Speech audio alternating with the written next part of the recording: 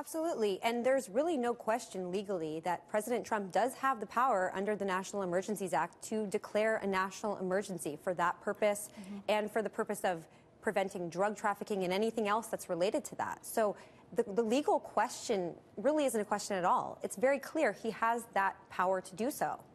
Well, the law is very favorable to him, in fact. And I personally specialize in lawsuits against the government when the government has overstepped their bounds. And here the president's not overstepping his bounds under the law to declare an emergency for anything that he determines warrants that. And that's what the purpose of that law was. Congress passed the National Emergencies Act to allow the president to have broad discretion to declare an emergency for really any purpose that they saw fit. And so whether that's advisable or not is another question, but he has that authority legally.